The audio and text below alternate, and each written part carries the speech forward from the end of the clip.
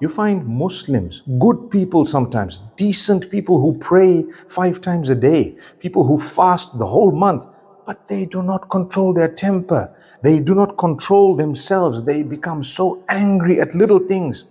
Calm down.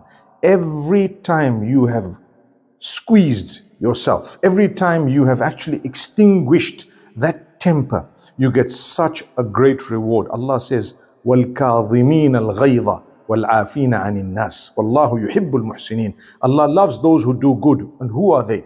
The ones who will earn paradise are the ones who control their temper. Meaning they've extinguished their temper, and the ones who forgive others.